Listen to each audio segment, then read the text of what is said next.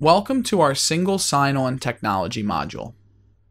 In this module, we will discuss Kerberos Single Sign-On Technology, and we will also discuss SESAME Single Sign-On Technology. Kerberos Single Sign-On Technology is a secure protocol which allows authentication in client-server network environments. This is used in Microsoft Windows Server's domain controller to provide authentication.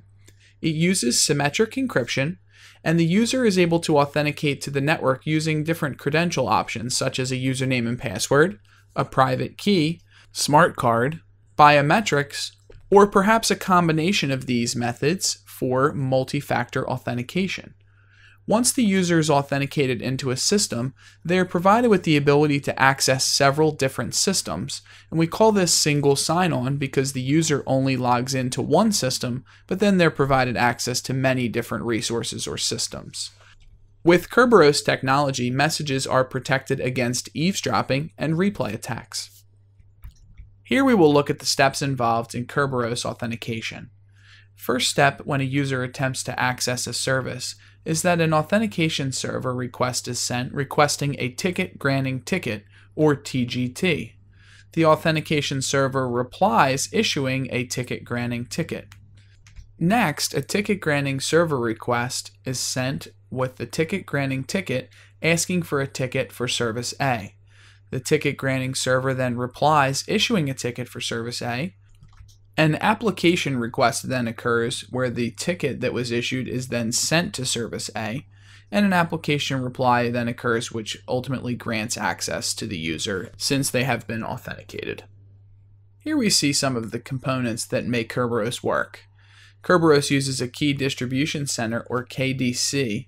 This is a service that holds and manages all of the users and services, credentials, and keys. It's used to provide secure authentication to entities. We call these principals, and these could be users, applications, or services. And it can also provide security services for these principals in an area we call a realm. Our authentication server does certificate-based authentication, but it doesn't provide credential tickets. User credentials could be stored here, but generally this works with Active Directory database, and that's where the user's credentials are stored. The authentication service will authorize users to request tickets.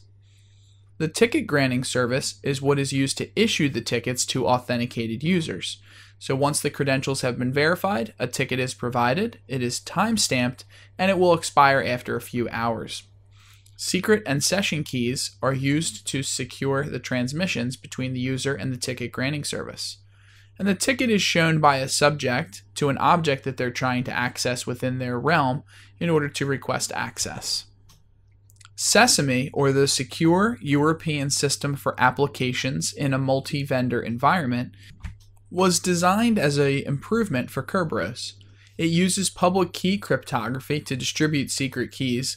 This will help to reduce key management overhead, and it uses symmetric keys to encrypt and decrypt data for efficiency.